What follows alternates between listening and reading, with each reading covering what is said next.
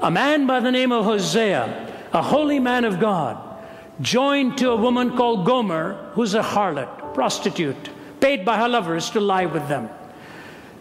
And as he sees these 3 children born and the home being shattered because of her prostitution, he wants to buy her back because he's commanded by God to love her. And you can imagine him standing outside the brothel in a lineup where other men are paying for her affection. She must have been an attractive kind of young woman to merit this kind of a profession.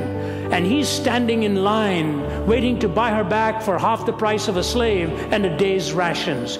You can imagine the conversations amongst the customers going on. But some rather saintly person comes to Hosea and says, you know what? I'm puzzled. You're a holy man of God. You're married to a prostitute like this. How do you justify this? Hosea probably said, you know, I'll be delighted to answer your question if you will first answer mine. How can a holy God like that be joined to an adulterous nation like ours? William T. Ears, the poet, said, how odd of God to choose the Jews. Yet how odder still are those who reject whom God chose, is what he went on to say. Why didn't he choose Rome? Great imperial majesty. What a means to reveal his own majesty. Greece, great philosophers.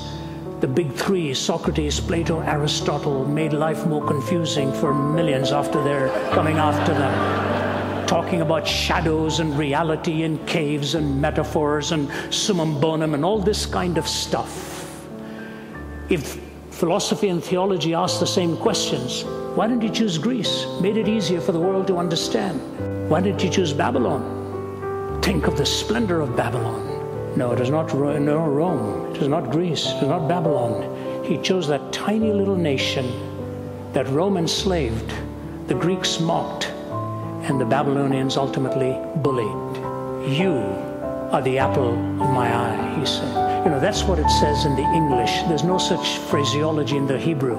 In the Hebrew, it actually says, you're the little maiden of my eye. Do you know who the little maiden of your eye is, sir? That person whom you love so dearly that when she comes closer and closer and closer to you, if she looked into your eyeballs, she will see her own reflection.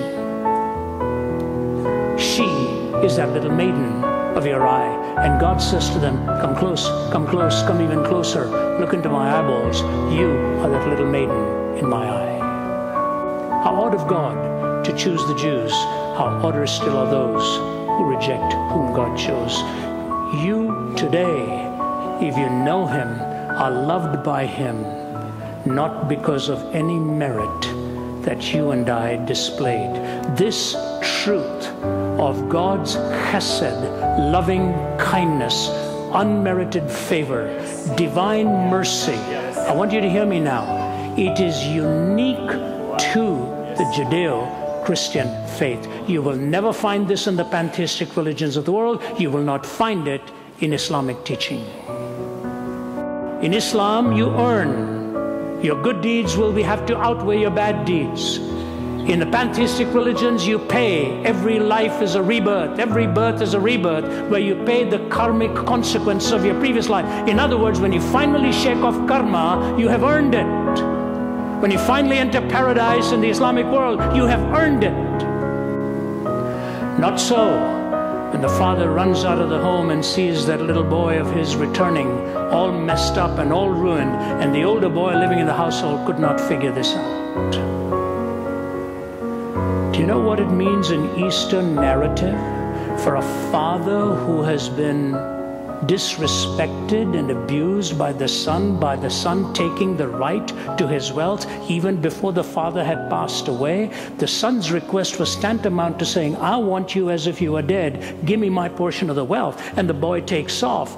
How many Eastern fathers do I know of, when that son returned, would leave the confines of their home and run to meet him? Not so. That son would have to come running into the household, fall flat at the feet of his father, clutch the ankles and feet, and beg and beg and beg for mercy.